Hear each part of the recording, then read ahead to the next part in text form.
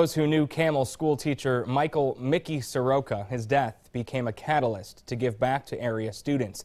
The Mickey Soroka Charitable Foundation formed 3 years ago. It helps Campbell students with everything from scholarships to school supplies, and it was supplies that brought them together again today for Stacks for Soroka, a pancake breakfast benefit. Soroka's sister says the foundation is a way to keep her brother's spirit alive.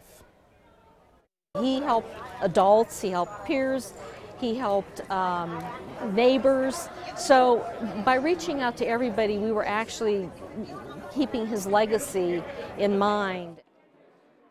Their goal this year was to ensure all kids in Campbell have supplies to last them the rest of the school year, and they reached that goal.